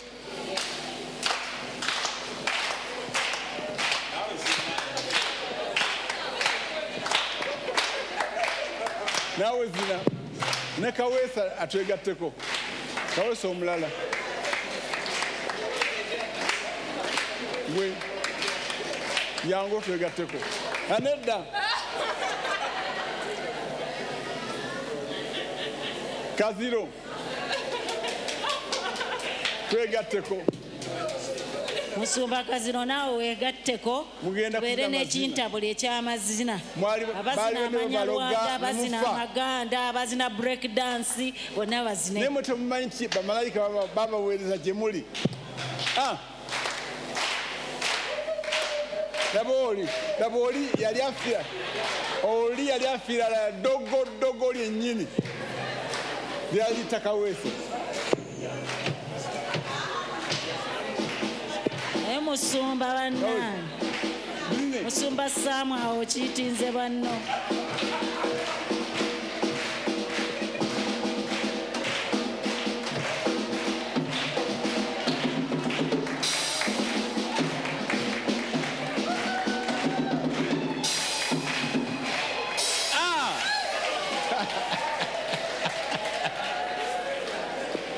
Praise the Lord. Mukama yeebazibwe. Mary, Maria, your father was going to die. taata we yali agenda kufa. Come. Naawe jangu ozine. Jangu. Mama, taata we yali agenda kufira. Ne Kaziro naawe yali. Ne Kaziro komawo. Musumba Kaziro, taata we yali afudde. Mwegatte wamu. Mutandike okutuzina ku mabu. Okuzina Katonda amazina. Muzinire Katonda nga mumwebaza. You can imagine something of value as me. The devil wanted to kill with a simple disease. Sitaani yali ayagala But the Lord protected me. kunzita. So we must pray. Naye Mukama yankuuma. Devil, here you are mine olindiga yange wano sitori mufumbo wano. Yangu. Ate devil amanyi amasina. Devil jangu. Bwali. Mukyala Semma. Derek musonyiwe. Ensonyi zijja mukwata. Mukyala Semma naawe bakuyita. Yeah, okay. Now we want this one to dance for us.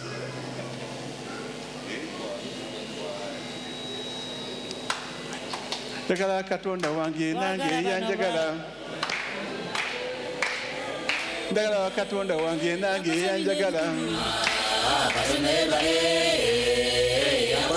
Mwatunkubira engalo nyimbire Katonda nga nebaza Katonda omulamu akoze bino ebinene.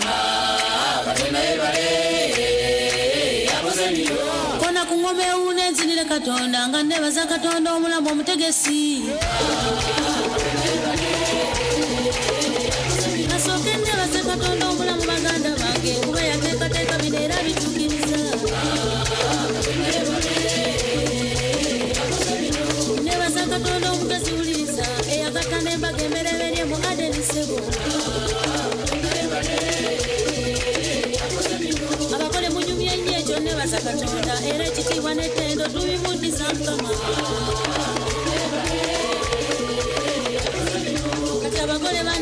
mupe ku matuni naye ebigambo byammwe ebyembasibirira ebikulu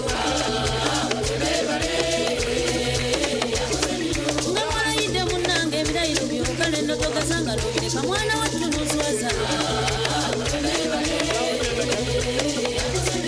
omwenkanokanene waffe tekukola omusajja gwe mutwe gw'ennyumba omugondera ennyabo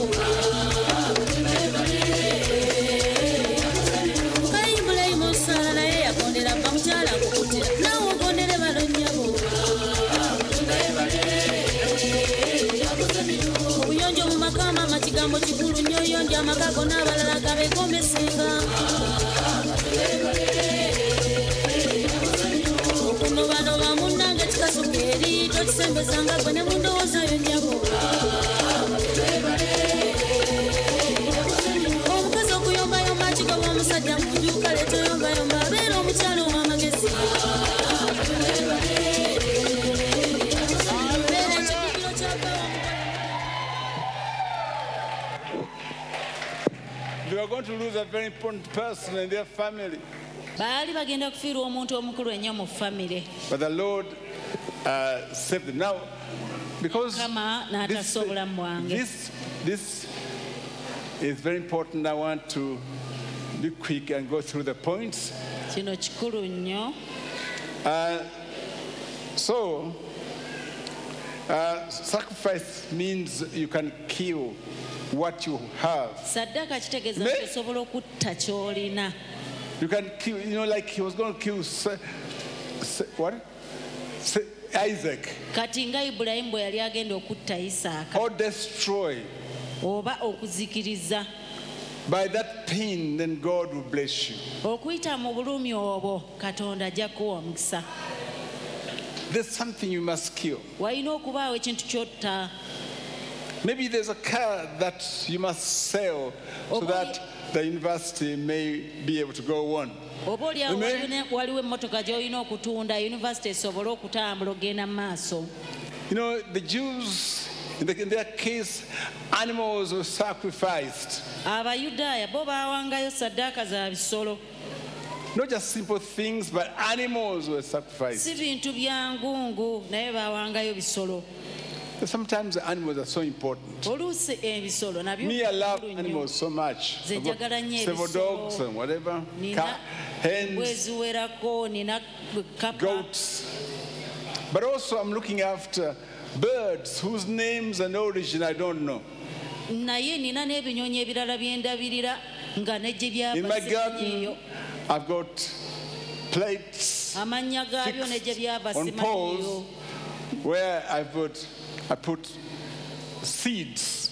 nina ebifo mwenteeka ensigo And also water in little jars. n'amazzi mu bujjaago So obutono that birds I don't know may come kati ebinyonyi bye simanyi mannya na gye biva when they are bisobola thirsty to okujja drink nga birina ennyonta binywa amazzi and to eat. ate birya emmere They're just like the beggars that meet on the street. I don't know their names. kirira nga bw'olaba abasabiriza bensanga But I help nga them. simanya mannya gaabwe naye ne mbayamba Because the Spirit of God is like that. kubanga omwoyo wa Amen. mukama bw'atyo bw'ali He feeds aliisa the birds of the air. ebinyonyi eby'omu bbanga Tell your neighbor that.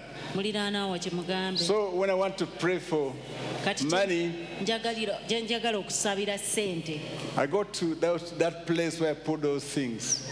I say, Lord, buli lwe mba njagala okusaba ssente ŋŋenda mu you're kifo feeding ekyo the birds of the air. muteeka ebyokulya ebyo n'ebyokunywa ne mugamba mukama gw'oliisa ebinyonyi eby'omu bbanga But now I'm feeding them also for you. naye kaakati nange ndi wano mbikuliisiza Feed me too. nange nsaba ondiise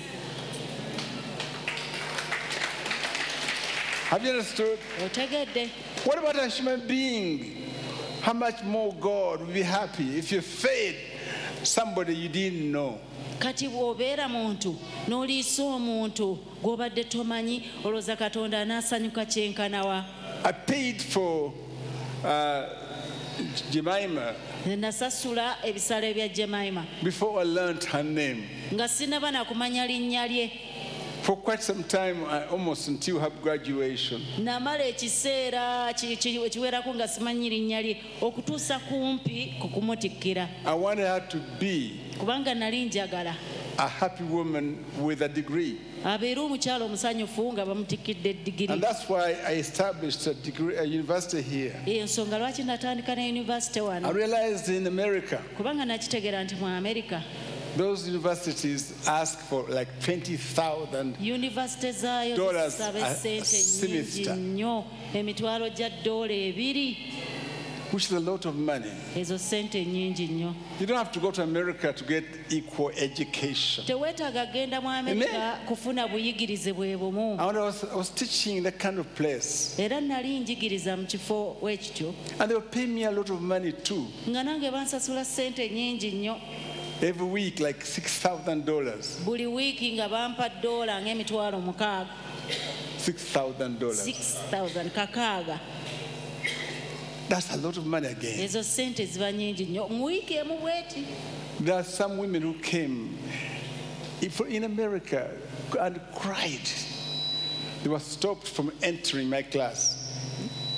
Some women in America. Waliwo mu America abakyala mukyala yali akaaba nga takyajja mu kibiina kyange. She's not allowed to come in because she cannot pay fees. Nga takkirizibwa kujja kusoma kubanga tasobola kusasula bisaale bya ssomero. Can you imagine that?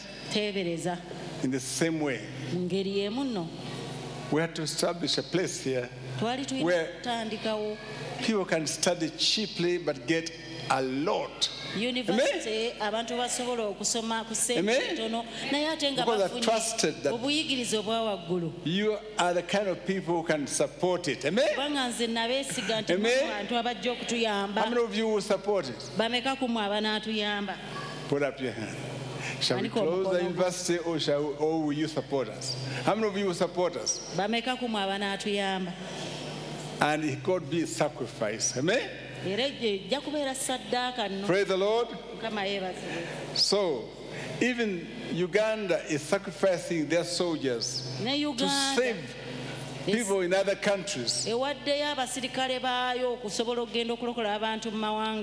that some of our soldiers went to Israel to fight on the side of Israel. Did you hear it? Did you hear it? I saw one soldier saying that he just come back a little bit and will go back.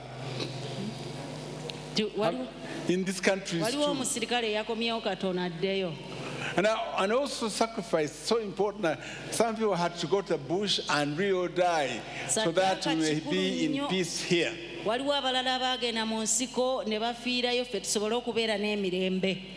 this village, you know, when the soldiers came back, we began to have sugar. Now,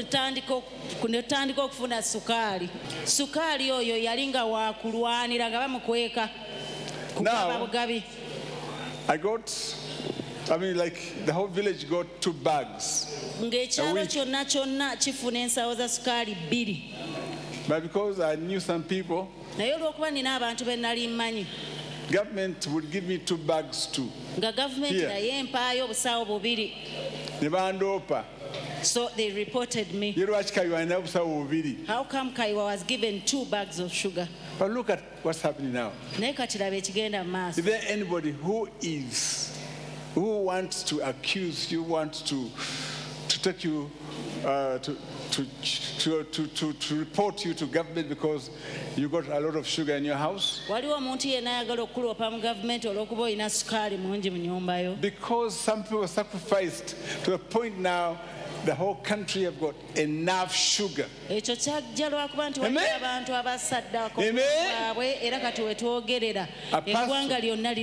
People were nearly killed, some others were killed.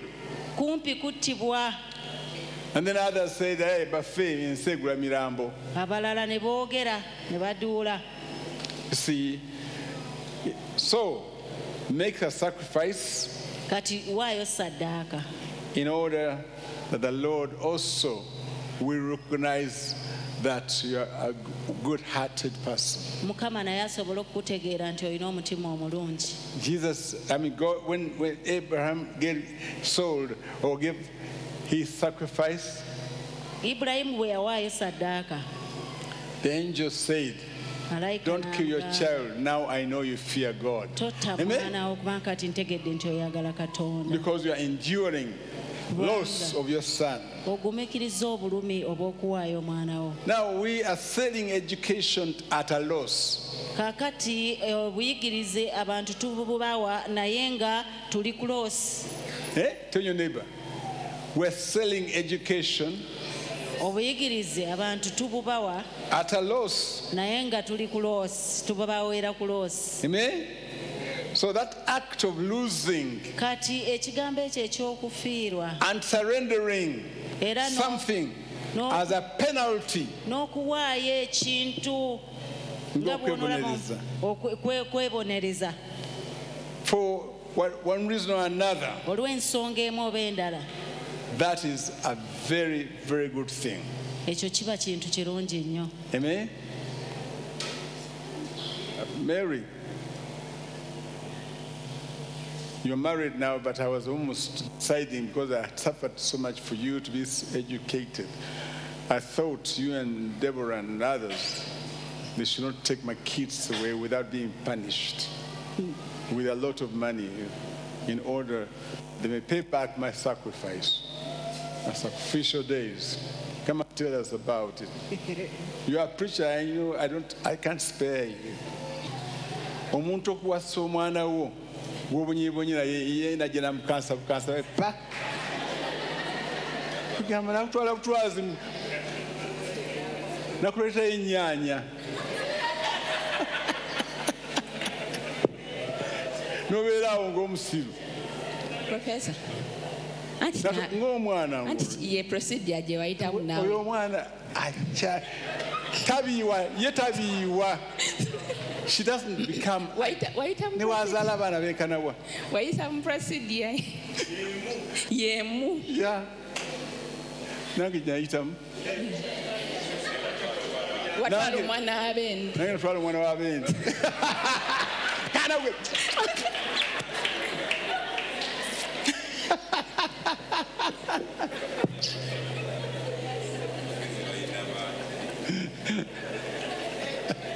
I told you she's a preacher. Can you clap for her? Nabagambye mubuulizi abeera n'ebyokuddamu. Tell your neighbor, for faith, muliraanwa omugamba okwefiiriza. For faith. Okwerekereza, That is okwefiiriza. what sacrifice is. Kye kitegeeza okusaddaaka.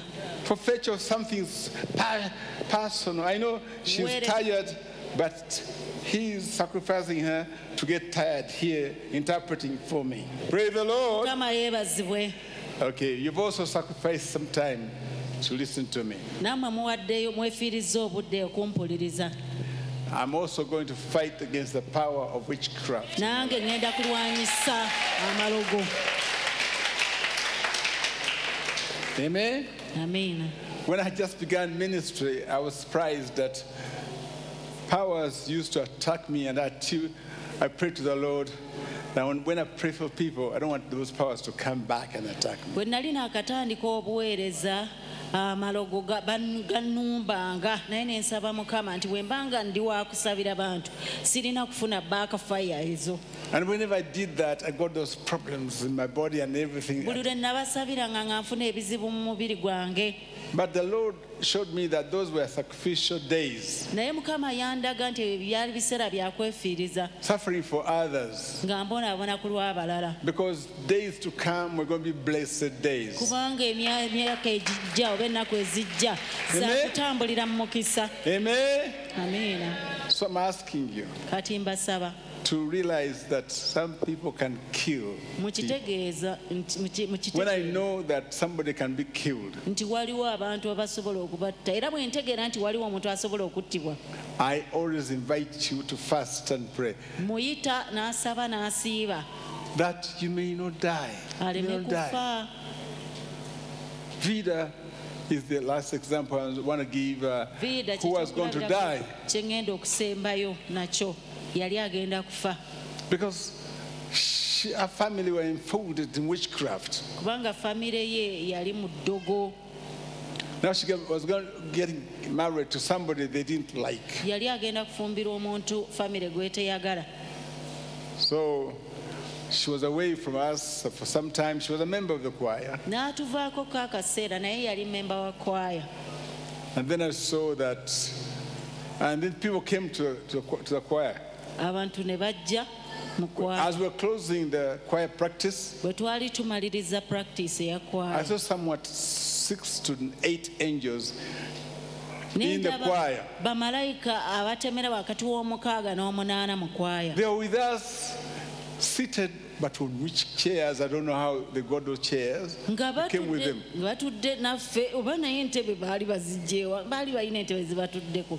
And then I asked them, what are you here for? One of them came forward. As soon as I began to pray, Master of heaven and earth, I saw. And he stood and came forward. An angel, it was like a short one, like Jimmy. And quite as handsome. And he said, Vida. And I said, what about Vida? Vida is going to die in 4 days. Because through powers, negative powers, it's going to thunder and it's going to be hit by lightning. You'll be hit by thunderbolts. So bring him over here to pray. And sacrifice not being in his bed. In her bed. Bring her out of here to pray. And sacrifice not being in a bed.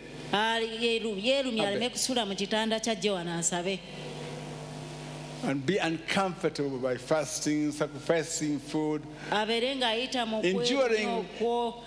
not eating food. Fasting is also a sacrifice of some sort. You endure not eating food. I told her the story. I sang for her a song.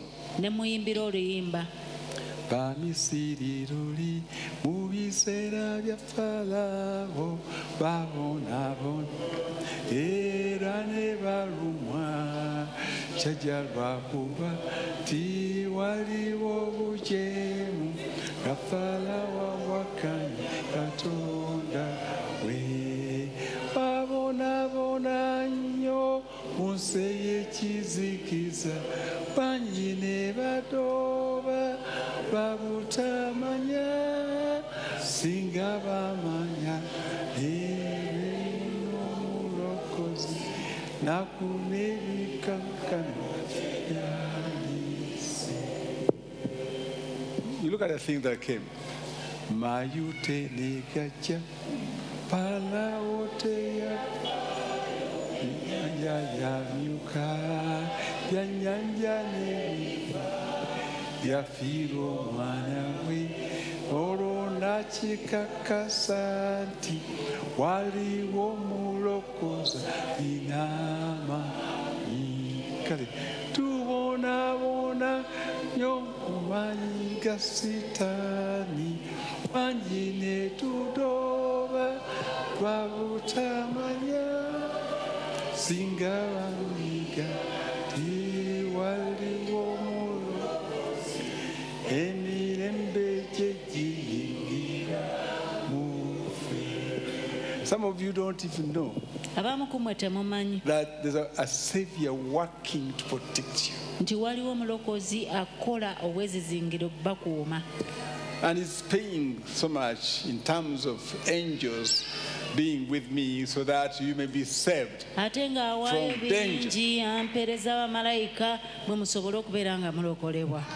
Praise the Lord. I want to end here,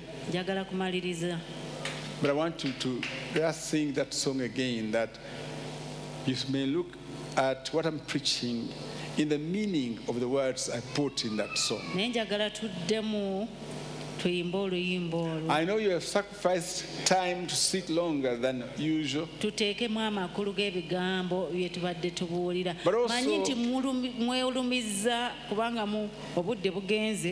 But also Dr. C and I have sacrificed to give you something to eat if you like. Every Sunday. Amen. At the end of the service, you go at the back there and you eat something free. Drink something free. Do you appreciate it? Now, even for counseling, we've been sacrificing tea for those that were coming in and bread and butter. But now these days, everything is so hard for me. Amen? Hallelujah. Too many responsibilities. I did not know them, but I was feeding the birds of the field. Amen? Birds of the air.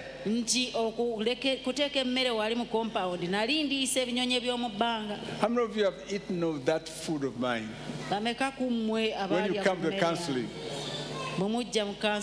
But I did not know you.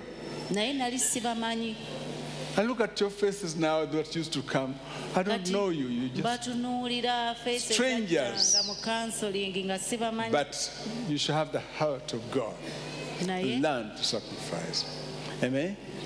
Don't feed only your family members. Feed others too. God bless.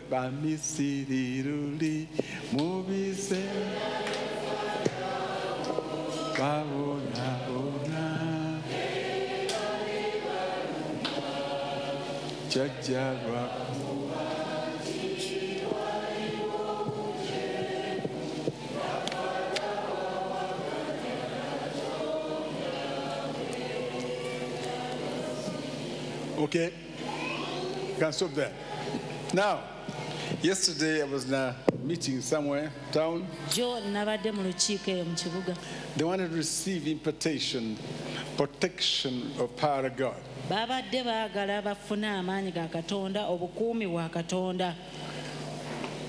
They had sacrificed because they wanted me to preach for 30 minutes. I had to preach for an hour and a half.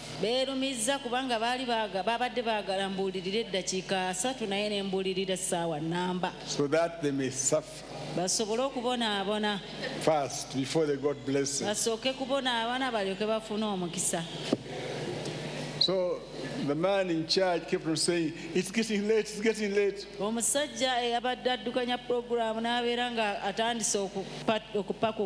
told them, everybody stand up, let me pray.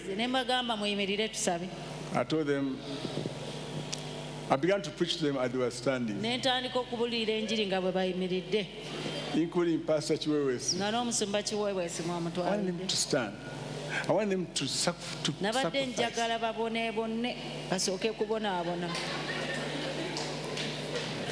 When the man said, okay, I told them sit down a little bit. Then I told him, I've got more things to say. I did not leave them until it was about 2 hours. 1.5. Then after that, they were ready to receive God's power. And they received it. I was waiting for a vision. And then I saw the Lord. He was like a sun. Amen? And surrounded by a huge light. A circle of light. Those were angels. And below that circle was a darkness. That was also making a circle around. That circle was a circle of darkness, a circle of demons. Ready to attack the people below. All of you and us who are at the lowest level. So I told them when the Lord was sending me, He told me to read Isaiah 60. It begins, arise and shine. For your light has come. So I saw the light for the first time that way. So I told them, raise your hands. For your light is going to shine upon you. And I told them to raise their hands. And for a long time, I had to make them sacrifice. Some of them did. Hands up. They began to shed tears of some kind. Some of them pretended they were in the spirit. So they were crying in the spirit. So it was because of the pain in the hands. Amen. And I told them the reason why I had to do that. And I told them the light will not blow out. Won't be switched off. So raise your hands. So they raised their hands. I was also raising my hands. I felt being hurt a little bit. So I asked Pastor Roland to come and hold my hands at the back so that I may bless. Praise the Lord. How many of you will hold my hands that I may do the things of the Lord? And Pastor Roland held my hands. Otherwise, the blessing was not going to be possible. Otherwise, so right now, I'm asking you, Pastor Sam, come and hold my hands at the back. At the back, I'm going to bless you. Raise your hand too and understand the meaning of what I'm doing now. Moses' also hands were supported by some people, and then the people were able to win the war. Now I'm raising these hands for Israel too. So it's going to be for a long time. If you feel that pain, let somebody behind you come and support you.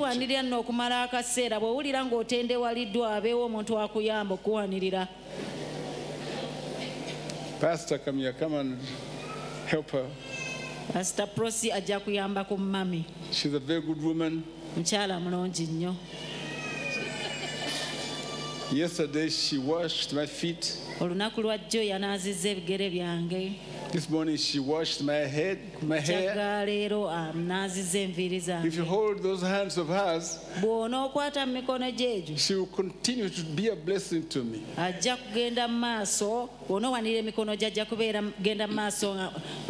Calvary Cross Choir sing. Calvary Cross Choir bweyimba. Pastor Kaungu is saying that's too long a song. Calvary Cross Choir, come forward and sing.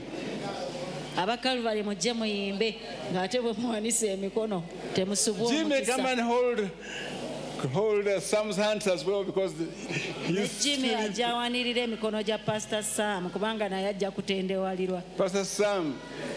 Pastor Sam drinks a lot of milk. Musumba Samo anywa amata emikono si migumu bulungi. Okay. Sing, Calvary Cross Choir. Aba Calvary muyimbe.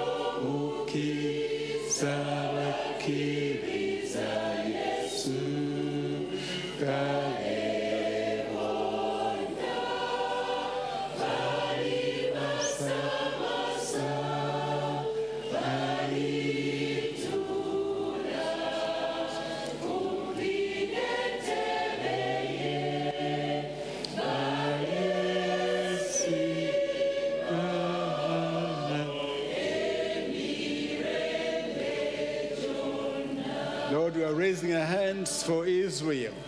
Kati tugolole emikono gyaffe ku lwa Isirayiri. That they may be able to not be wiped out, that they won't be wiped out. Baleme kumalibwawo. The children of Jacob shall not be finished. Abaana ba Yakobo. Because you are the same yesterday, today, and tomorrow. I also pray for these ones here. That we protect them too, bless them. Bless the sacrifices. And even ministers who are serving you diligently without excuse. Come rain, come sunshine, they're serving you. The ministers, the choir members, the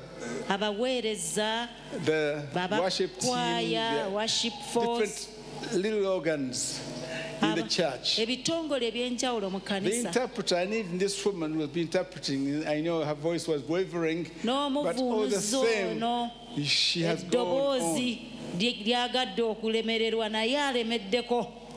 Father, bless them, for I know they will never give up.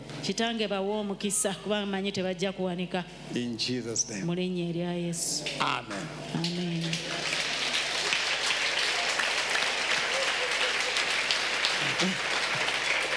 Hallelujah.